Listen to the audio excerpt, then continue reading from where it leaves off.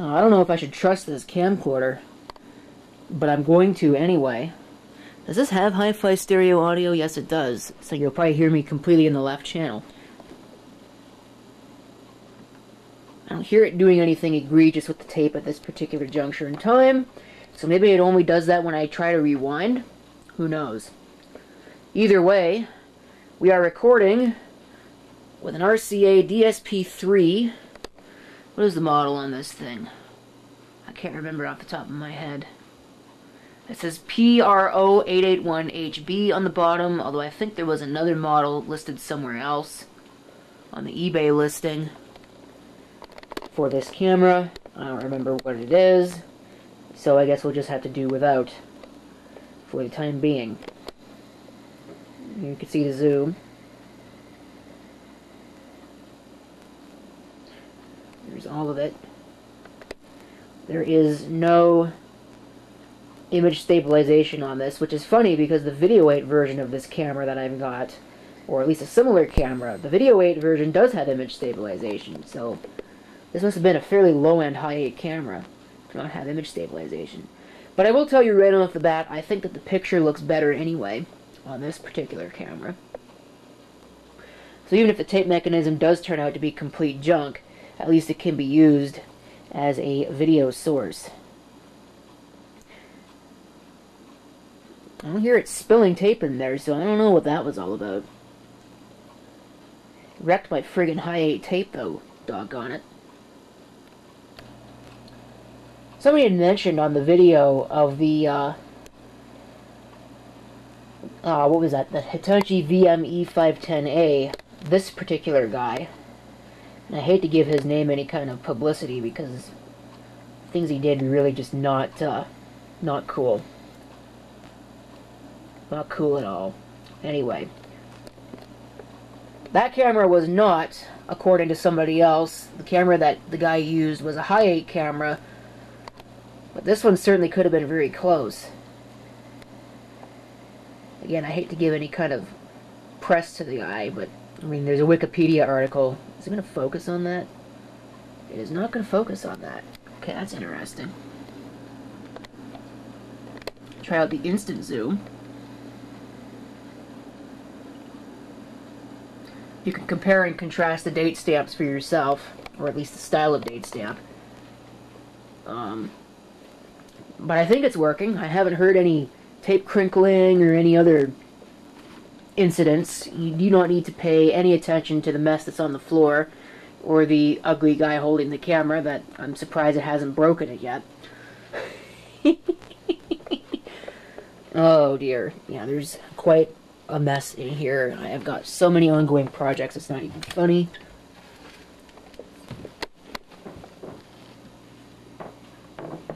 Okay.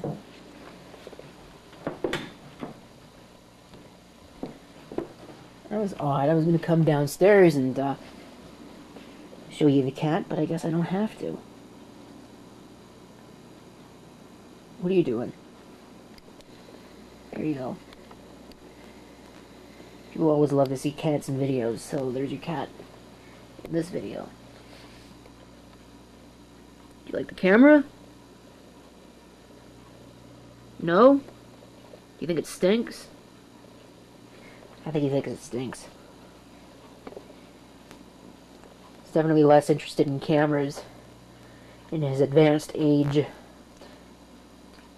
I remember right, he's about 17 years old this year.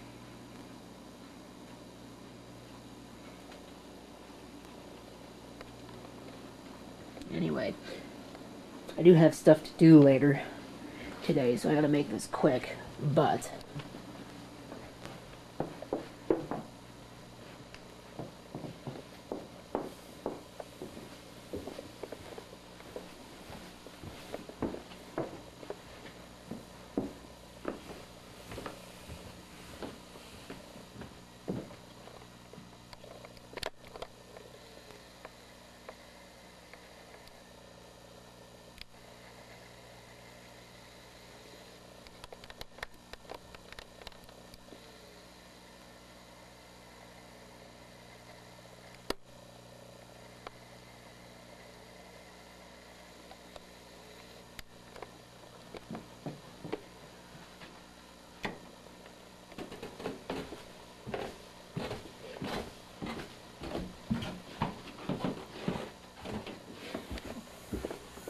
can use this as a low light test.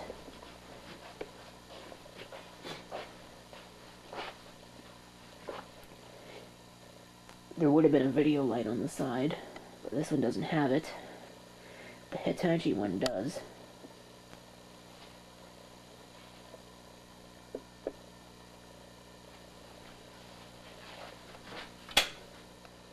There's a no light test.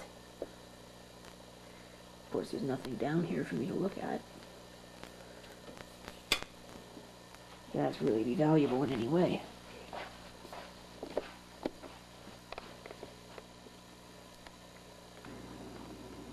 We do, of course, get a couple of different fades. I mean, you saw the one from the beginning. You get a regular fade.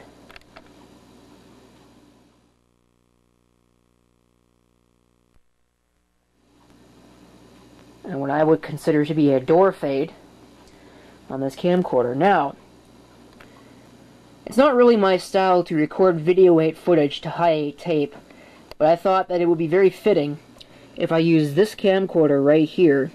Actually, I might use the video 8 tape instead, just to save on some Hi8 tape for other videos, but regardless, I thought it would be very fitting if I use this camcorder here to record the video of this camera. That's a very clumsy phrasing, but I think you know what I mean. So we'll just take a little look at it. People love to ask, and they want to know all about the camera that I used to record the video. There you go. Okay. Let's go ahead and change over to it now.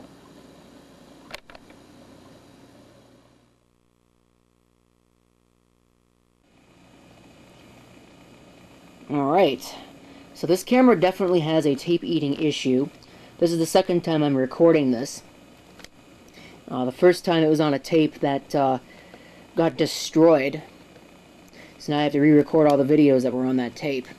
Anyway, this happened to be one of them. So here this one is. This is the RCA DSP3. Model Pro881 HB. Thompson Consumer Electronics, of course. Either way, it's definitely got something of a problem with the tape basket bunching on tapes for reasons I don't understand. It's like it just doesn't unload them properly. So, whatever the case may be, you can see where the electronic image stabilization button would have been. But this model doesn't have that.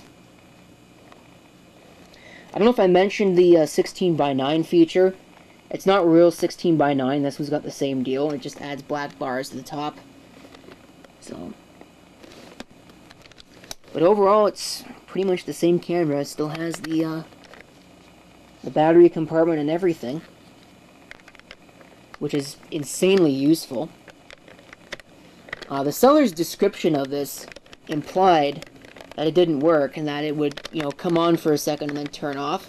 But I think that they really didn't know how to use it, because that's what it does when you open up the eject lever and when you put battery in it or anything like that. That's what it does. It doesn't automatically just turn on. So I think that's all that was about. Video light would go here if it had one. This camera does. And of course, this has hi-fi stereo audio, where the one I'm using right now does not. I think that's going to do it for the video, though. So thank you for watching. If you have any comments, feel free to leave them down below. And this is CP666 signing off, and I hope to see you next time. Till then.